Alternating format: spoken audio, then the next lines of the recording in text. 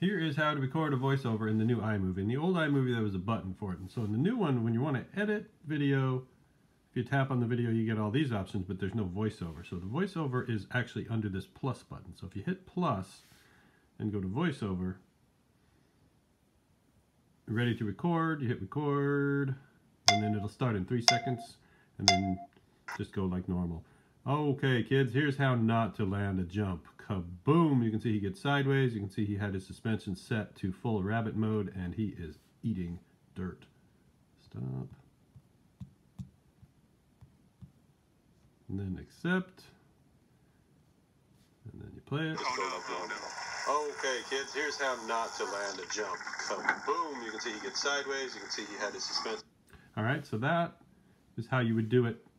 And then if you want to delete it, you can do all of these edit things like delete it here. And then if we were in sideways mode, the plus key is over here, and then you have to actually scroll down, but you can still get to it. I like to edit in sideways mode.